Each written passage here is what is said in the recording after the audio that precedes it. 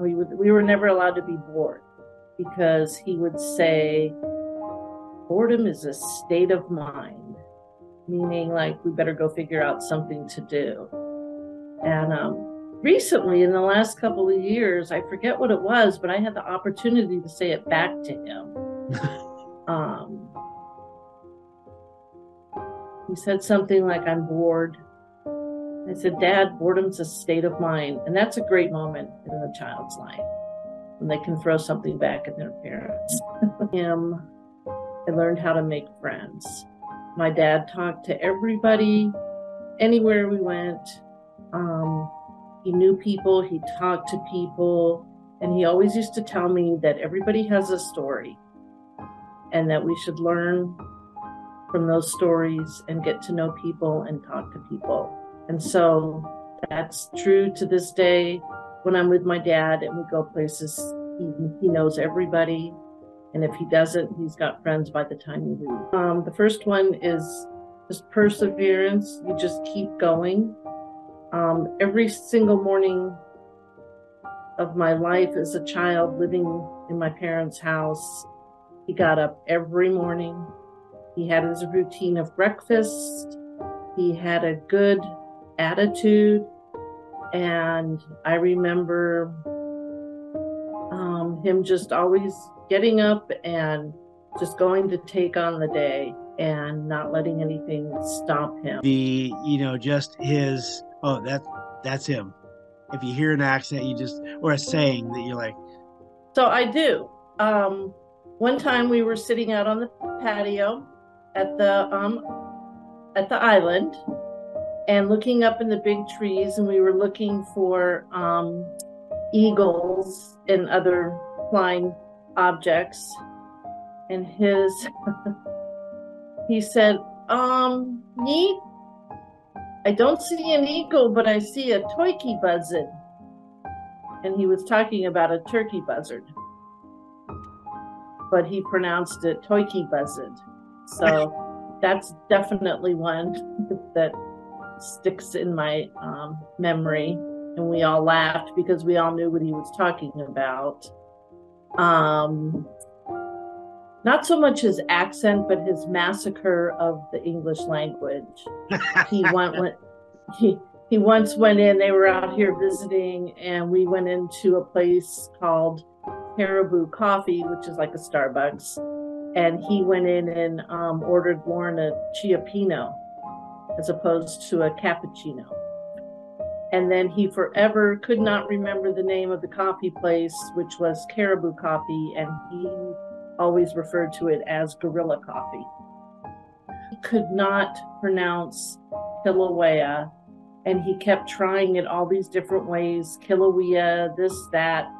And by the end of it, nobody could pronounce it because he messed it up so much that none of us could remember the correct pronunciation. Learned to ski. I was about 5, and my brother was about 3. And I think we were somewhere in California in the mountains. And he put us at the top of a hill and said, follow me. And we did. And Mark beat me, and I was not happy. But that was kind of my first experience with skiing. I think I pouted a lot. And it gave me an incredible start in my life. I've learned so much and seen so many things, traveling the world, following you all over the world practically, all the things we've seen, the adventures that we've had, the closeness of our little family, and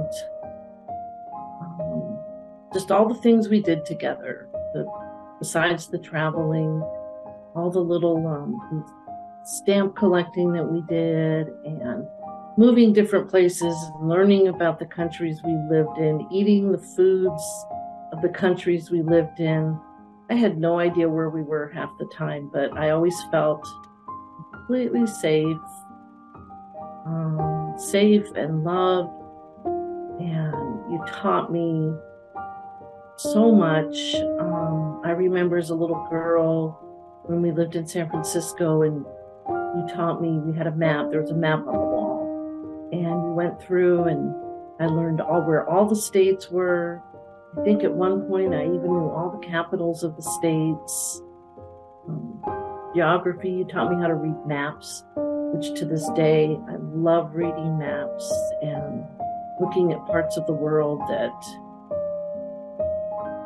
we've been to and going back and reliving all those memories. So just having a wonderful, exciting life, full of adventure. Life was never boring. Moving to Bellevue, settling down and having our family home, really giving us a foundation of coming from someplace that was always our family's dream to be from somewhere. And I still love that I can, when people ask me where I'm from, and I can say Seattle. And I thank you for not continuing our nomadic life through my high school years and things like that, so that we could have a home, have a family home. And just having all the people over that we did and hearing the stories. And it was a wonderful, wonderful childhood. And I consider myself so lucky and blessed to have you as my dad. And these past few years that we've spent more time together, now that my family's raised and I've been coming out, just hanging out with you more, have been priceless to me. Hearing all your stories and finding out why we lived here or why we lived there, or finding out more about just your life and all the crazy antics that you did. Just, you're a fascinating, fascinating man. And I've loved every single minute of being your daughter. And I look forward to many more hours of conversations and stories, because I know there's more stories in there with you. And thank you. I love you.